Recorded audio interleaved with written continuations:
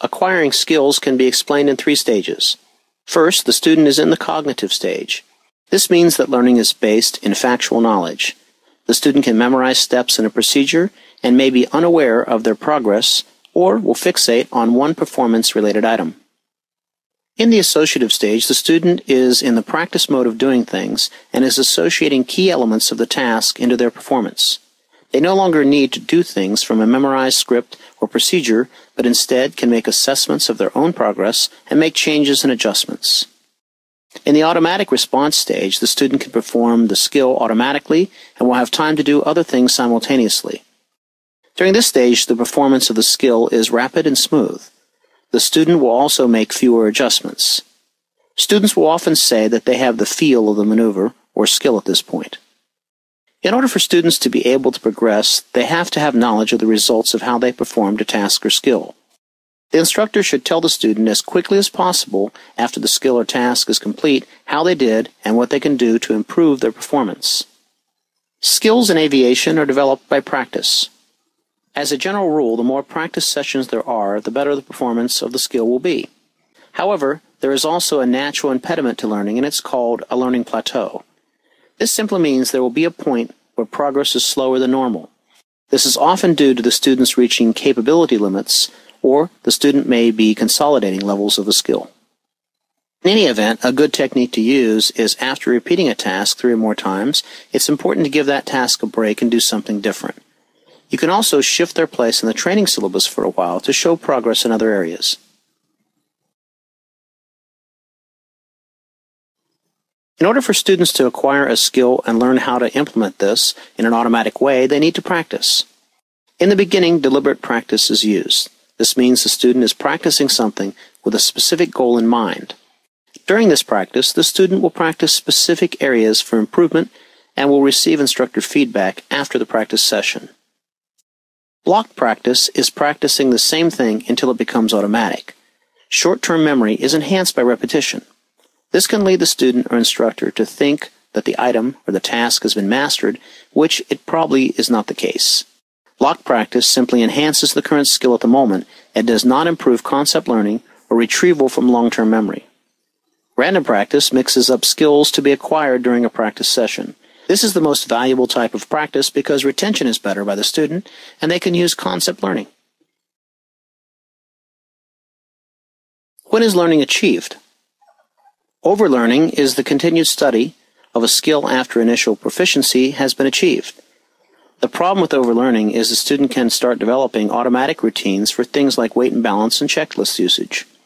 For example, a student may begin focusing on weight and balance tools and use them so much that concepts of weight and balance and the thoughts that should trigger a response do not. In determining the application of skill, the instructor should be asking, can the student use what has been learned? In order to do this, the student must learn the material to where it becomes natural and automatic, and also to realize where it's appropriate to use this skill. To help students acquire skills, the instructor should do the following. Tell the student that it takes practice. Monitor the student practice and give immediate feedback. Avoid distracting the student while they're practicing, and let them know that learning plateaus are common and can be overcome with more practice. Putting it all together. Multitasking is critical to flying an airplane. It is a skill that must be acquired. In order to do this, a pilot may use a technique called attention switching. This is where a student, for example, will use a checklist in the run-up area, then switch attention to performing a task, then go back to the checklist. Ultimately, simultaneous performance is required. This means that the student is doing more than one thing at a time, such as turning while speaking to ATC on the radio. Learning to multitask is something all pilots must do. Students struggle when there are distractions and interruptions, so in the beginning the instructor should keep these to a minimum. Of course, we want to introduce distractions and interruptions to make a competent, complete pilot, but we need to save that until they can first multitask. Students will also have difficulty due to fixation or attention problems. Some students become obsessed with achieving numbers like headings and altitudes and focus all of their attention to a single instrument or control as the number nears. Checking to see where the student is looking and for how long will help you determine what the student is fixating on. Pointing out the student is fixating is a way to help overcome it. Obstacles to learning. When people believe there is unfair treatment going on, it presents an obstacle to learning for that student. Impatience happens quite frequently with the private pilot student. They tend to want to get out to the airplane as quickly as possible and minimize the ground time. This is in part due to the misconception that learning to fly is all about the stick and rudder skills. More often than not, the aviators that find themselves in trouble are typically the ones who have weak ground knowledge foundation. This is especially true for IFR pilots.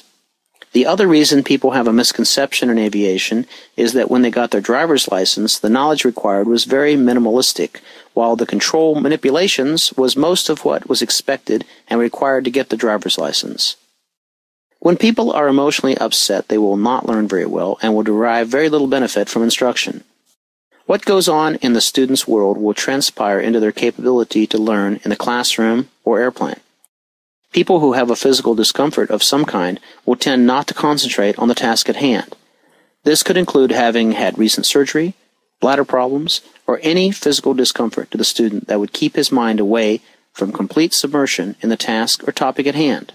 Apathy due to inadequate instruction or what they view as that can cause them to give up on you as an instructor. This often occurs with instructors who exhibit poor organization. Even new students will recognize when a lesson has not been well prepared for. When students are anxious, they will also tend to burden the instructor, which will limit the student's perceptive ability and the development of insights. Errors. Students will of course make errors during training. There are two types of errors: slips and mistakes. A slip occurs when a person plans to do one thing, but then inadvertently does something else. These are errors of action. Forgetting to do something is a slip. Time pressures are a common source of slips. The more hurried a person's work becomes, the more a slip is likely. Mistakes occur when a person plans to do the wrong thing and is successful. Mistakes are errors of thought. Our goal should be to reduce error. It is, of course, impossible to eliminate error, but we must try to minimize the number and scope of errors. Tools to do that are taking time, checking for errors, using reminders, developing routines, and raising awareness. The instructor must teach the student how to recover from errors. The instructor does this by giving the student practice from recovering from commonly made errors. Also, the student should be learning from the errors they make. Instructors should explain that errors occur at all skill levels. Errors tend to decrease with practice and experience. Explain the difference between slips and mistakes. Explain how students can minimize errors. Allow the student practice from recovering from errors. Point out errors when they occur, and ask the student to say why they occurred. Motivation. Motivation is the reason a person acts or behaves in a particular way. It is the underlying reason a person will set a goal and achieve something. Motivation comes from many places. Some students have a fundamental interest in aviation, others are driven by that it's technical in nature, and still others like the sense of community it offers.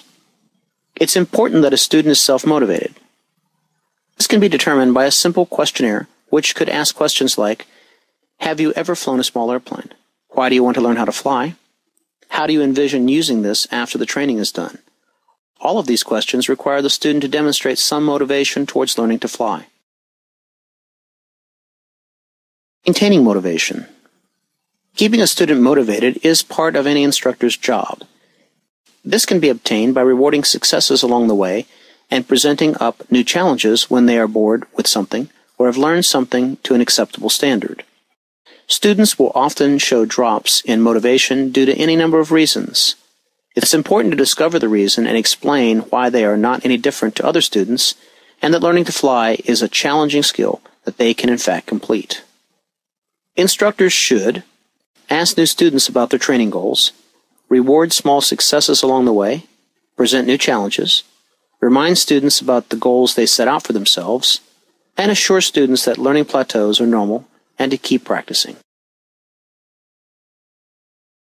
Memory. Memory is an important link between student learning and retention of information and to applying what was learned. When a student recalls a past experience or skill, the information about the experience has been encoded, stored, and retrieved. There is no universal agreement on how memory works, but there is a model we can use to show the relationships between the different types of memory. This model has three parts: sensory memory, short-term memory, and long-term memory. Sensory memory is that part of memory that gets the initial stimuli from the outside world and processes this according to the person's belief of what's important. The sensory register processes information quickly and can throw out those items that the person does not think important. For example, a fire engine alarm when driving will cause the person to focus on the noise and location of the alarm while discarding other noises or images that are perceived not to be relevant at the moment. The sensory register must pass important information into short-term memory quickly. Any information in short-term memory for more than about 30 seconds begins to fade rapidly. A person decides whether or not to move this information into long-term memory. This transfer is done by a process called coding. Transfer of memory. The process of coding data will happen consciously and subconsciously and will move from working to long-term memory. You can rehearse information several times until you have learned it. Your brain will code the information, and the more you repeat it, the easier it will be for you to recall the information. It will then be related to information we already have stored in our memory.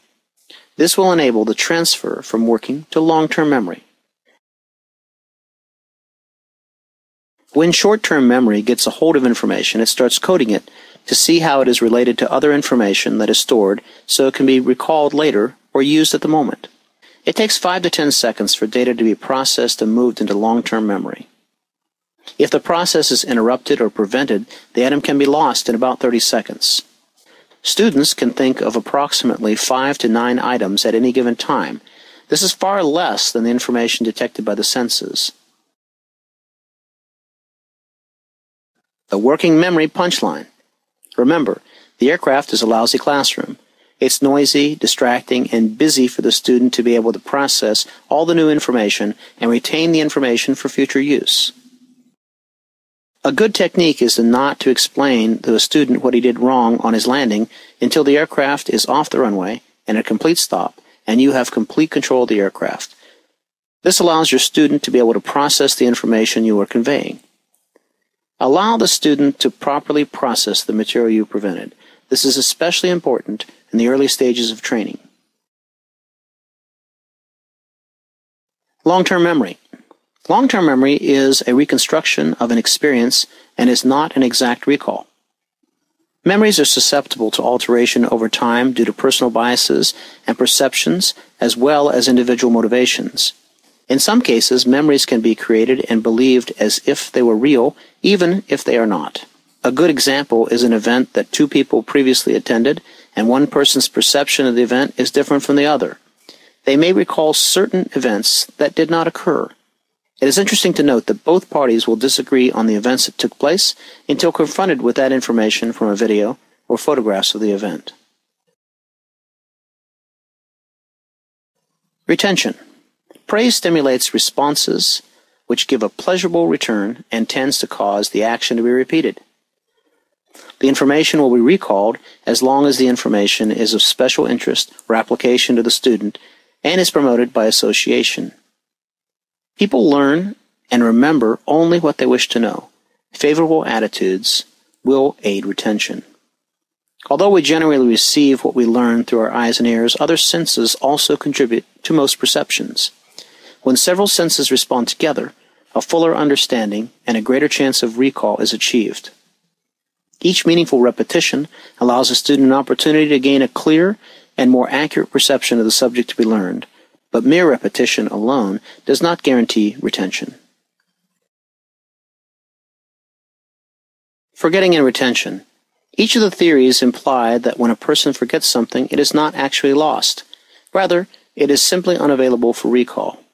The instructor's job is to make certain that the student's learning is readily available for recall. Forgetting. The theory of disuse suggests that a person forgets things which are not used. Apparently, the memory is there, locked in the recesses of the mind. The difficulty is summoning it up to consciousness. Not using information for an extended period of time may cause you to forget. Next, there is interference theory, which means that people forget something because a certain experience has overshadowed it, or that the learning of similar things has occurred. Similar material that is not well learned will interfere with memory more than dissimilar material. This is especially true when learning similar things simultaneously. Freudian psychology advances the view that some forgetting is due to repression, which is the submersion of ideas into the conscious mind. What this means is that a bad experience may be forgotten due to the anxiety produced by that experience. To sum it up, repression is the ability to bury unpleasant experiences in the subconscious, which then prevents it from being recalled. Transfer of learning. An example of positive transfer of learning is using a checklist for a new type of airplane to do a pre-flight. If, for example, you trained in a 172 and go into a 152 or similar style of airplane, you will most likely be able to do most of the pre-flight. Negative transfer of learning could occur when trying to transfer your ability to drive a car into taxiing an aircraft.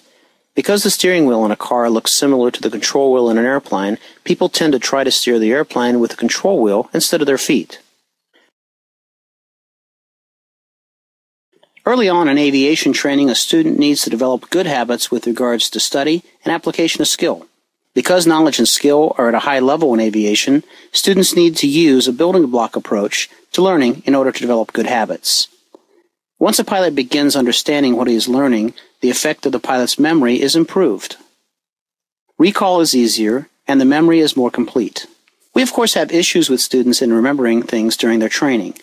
This is mostly due to the lack of frequent use of the skill or knowledge. When students leave the training environment, there is no guarantee that they will remember what was taught. Continued practice of what they have learned is the only means of retaining what they have learned. As the student's flight instructor, you will be the focal point of the student's source of knowledge. The student should also seek out other people like mechanics, line crew, other students, and other pilots to expand their sources of knowledge and to gain insight and perspective. To aid students with the transfer of learning, the instructor should discuss the differences between short and long-term memory, explain how frequent and recent usage affects memory, explain that a depth of understanding about a topic aids recall of that information, encourage students to use mnemonic devices when studying, explain the benefits of studying at regularly spaced intervals and the disadvantage of cramming. Constructivism. As a flight instructor, you are the creator of experiences rather than the transmitter of information. You will guide your students through the use of well-planned exercises and problems for them to build their own building blocks of learning. They will construct knowledge based upon these experiences. Effective communication. Now that we've laid some groundwork for the understanding of human behavior, it's time to see how to convey thoughts and ideas. This section will give you insight into how the communications process works, and you'll also learn about some tools to make you a better communicator. The basic elements of the communication process include the source, the symbols, and the receiver. Symbols are the tools used to show the particular topic, such as words, language, and any other media. Words that are used without actual images may portray different meanings in different receivers. A receiver is typically the subject that is being taught. In our case, the subject is the student who is learning to fly. Lack of common experience will lead to student barriers. Confusion between the symbol and the symbolized object could lead students not to comprehend the subject matter. Also, overuse of abstractions will stray your students from the intended description. Interference is the prevention of a process or activity from being carried out properly. Barriers to effective communication. There are many barriers to effective communication. Some of these are lack of common core experience. For example, using the word aileron to a new student may cause confusion as the student is not familiar with an aviation-specific word yet. When you say words, people get mental pictures of images in their minds. By not choosing the right word, you could place the wrong mental image or symbol in the student's mind and lose the meaning of what you're trying to communicate. The overuse of abstractions such as that airplane is fast or that airplane is slow can also be confusing. How fast an airplane is perceived is based on the person's own experience. It may be fast to you, but slow to someone else. Interference also plays a role in not communicating clearly. This can be caused by anything that gets in the way of a process or activity from being carried out properly. This could be physiological, environmental, or psychological. For example, if someone has an illness, if it's a loud environment, or the student and instructor are not committed to the lesson, these would cause interference. You can develop your communication skills by a variety of methods.